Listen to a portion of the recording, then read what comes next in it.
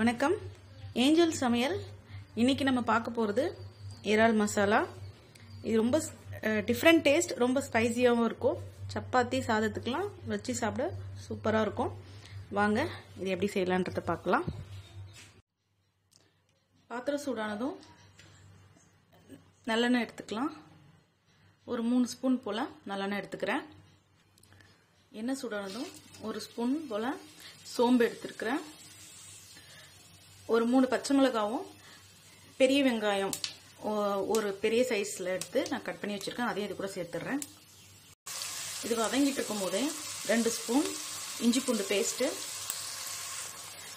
இது பார்த்தீங்கன்னா பிரியாணிக்கு, நம்ம மட்டன் பிரியாணிக்கு யூஸ் பண்ணுற மசாலா. அது ஒரு ஸ்பூன் போட்டுட்டு, மஞ்சள் தூள் ஒரு 1/2 ஸ்பூன் போட்டுட்டு இது கூடவே நல்லா வதக்கி எடுக்கணும். இப்போ ஒரு 3 தக்காளி நான் கட் பண்ணி வச்சிருக்கேன் சின்ன சின்னதாக. அதையும் இது கூட சேர்த்து கொஞ்சமாக உப்பு சேர்த்துக்கலாம். இது எல்லாத்தையுமே மீடியம் ஃப்ளேமில் வச்சு நல்லா சுருளை வதக்கி எடுக்கலாம். இப்போ எண்ணெய் எல்லாமே மேலே வர ஆரம்பிச்சிருச்சு. நம்ம ஆல்ரெடி இதில் 3 காரத்துக்கு 3 பச்சை மிளகாய் நம்ம சேர்த்துருக்கிறதால இப்போ நான் இது வெறும் மிளகாத்தூள் இந்த சின்ன ஸ்பூனில் 2 சேர்த்துக்கிறேன். சேர்த்துட்டு இது நல்லா சிம்மில் வச்சுட்டு நல்லாவே இது கூட இது நல்லா சேர்ந்து வரணும். அதனால சிம்மில் வச்சுருங்க, அடி பிடிக்காத மாதிரி.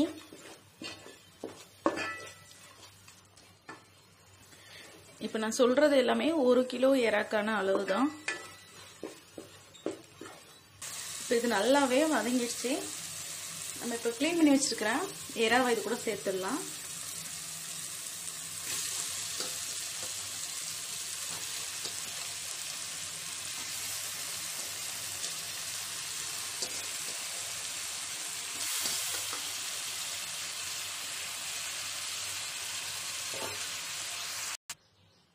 இப்போ நல்லா இதை கலந்து விட்டாச்சு.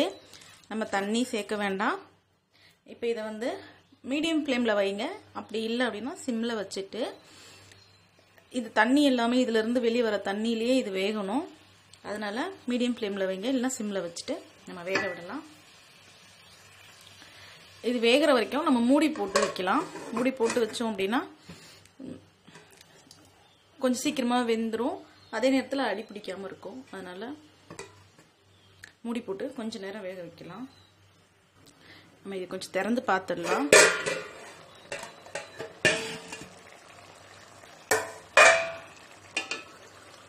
இதுலேயே நிறைய தண்ணி இருக்கு. அதே டைம்ல எறா பாதி வெந்துடுச்சு.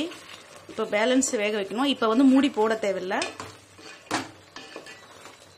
மூடி போடாமே நம்ம இதை வேக வச்சு எடுத்துடலாம். இப்போ நம்ம இறக்குற ஸ்டேஜ் வந்துருச்சு. இந்த டைமில் வெள்ளை எள்ளு, இது இல்லைன்னா கருப்பு எள்ளு கூட யூஸ் பண்ணிக்கலாம். இதை வறுத்துட்டு நல்லா பவுடர் பண்ணி எடுத்து இது கூட நம்ம சேர்த்துடலாம். இது கூட நம்ம இப்போ சேர்த்து எடுத்துடலாம். நல்லா கலந்து விட்டுருங்க.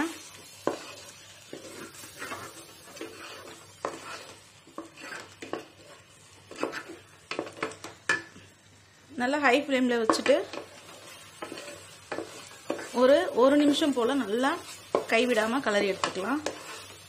நம்ம ஆல்ரெடி எள்ளை நம்ம வறுத்துட்டோம்.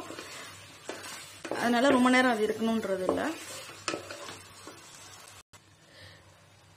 நம்முடைய இறால் மசாலா ரெடி ஆயிடுச்சு. இதை நீங்களும் செஞ்சு பார்த்துட்டு எப்படி இருந்துச்சுன்னு கமெண்ட்ஸில் சொல்லுங்கள். நன்றி, வணக்கம்.